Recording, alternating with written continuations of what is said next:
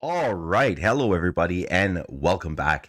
It is that time of the week again for Zer's location. And this week, you guys are going to be heading on over to Nessus. Once you're on Nessus, head on up to the top to Watcher's Grave.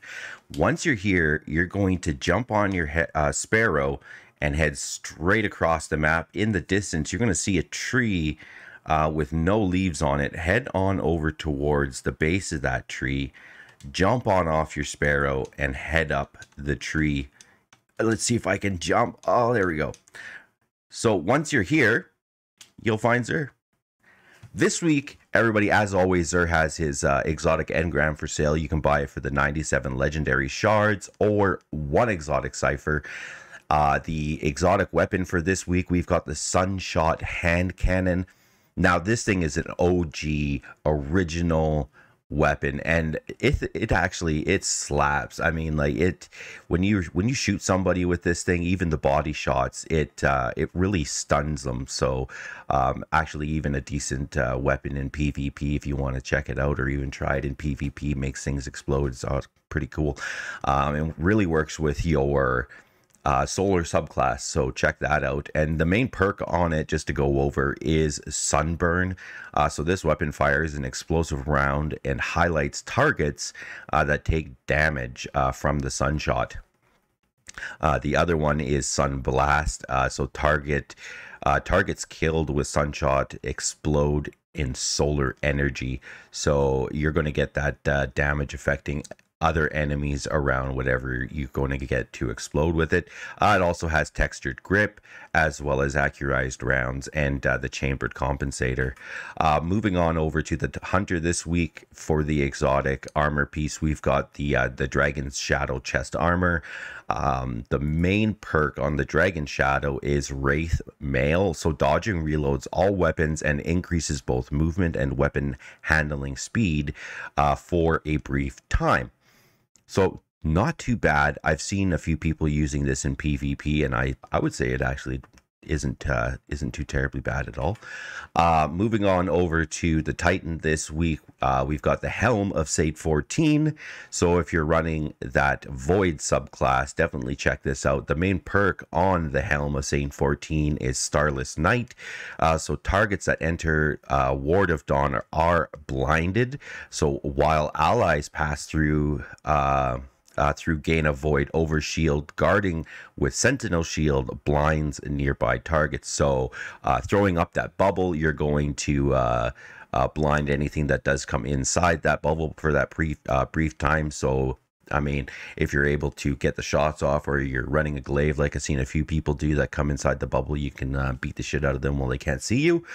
And also throwing down your shield also stuns nearby enemies as well.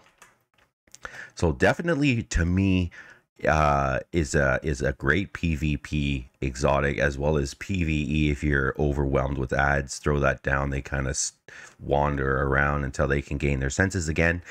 The Warlock exotic for this week, we've got Transverse of Steps. The main perk on the Transverse of Steps is Strange Protractor. So sprint speed is increased, and then after a short time sprinting, your current equipped weapon is automatically reloaded. So this is definitely a decent exotic in PvP as well, if you're wanting to get that reload after taking a couple of shots and running away. And moving on down to the legendary weapons this week, we have the Dire Promise hand cannon, rolling with auto-loading holster as well as under pressure. The 7th Seraph submachine gun, rolling with pulse monitor and Vorpal. Extraordinary rendition with submachine gun with outlaw and rampage. The Truth Teller grenade launcher with field prep and swashbuckler. Widow's Bite sniper rifle with slide shot quick draw. Interference grenade launcher with clown cartridge full court. Now, this would probably be my pick out of everything that's here. You know, like Vorpal isn't bad on this SMG, but the clown cartridge with the full court isn't terribly bad. We also have the Night Watch scout rifle with rapid hit and moving target.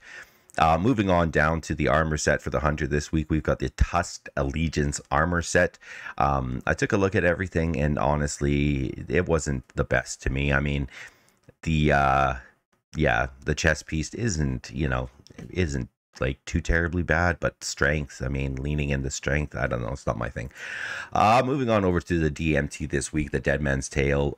It is rolling with Subsistence. Take a look at the main perk on the DMT is Cranial Spike. So chaining precision hits grants bonus target acquisition, as well as range. We've also got the composite stock, Subsistence, like I said, Riggy Rounds, and Arrowhead Break. So not the best, but not the worst-ish rolls for the DMT. And moving on over to the Hawk Moon this week, we are rolling with Eye of the Storm. Take a look at the main perk on that. So main perk is Paracausal Shot. So final blows and precision hits with the Hawk Moon grant stacks of Paracausal Charge. The final round of the magazine deals bonus damage based on the number of stacks, and then stowing the Hawk Moon on the final round removes this bonus. So killing those enemies is going to give you the Paracausal shots. Make sure you're using them up before you're swapping weapons. And always make sure you're picking up your Xenology quest if you haven't completed it. And you can do it throughout the week, whether you're doing different strike playlists, doing matches in Crucible, as well as Gambit. Everybody, I appreciate it. Thank you very, very much for checking out the video. If you can do me a favor, hit the subscribe button. It greatly helps out the channel with the YouTube algorithm, as well as the likes and comments do help out as well. And happy Easter this weekend to everybody out there, and Good Friday. Everything is really appreciated. If you want to head over to twitch.tv/StarsAt7 Gaming, check out the live stream. You can come join us. Check out the Discord, and come join us while you're over there. Everybody, until next week, be safe and take care.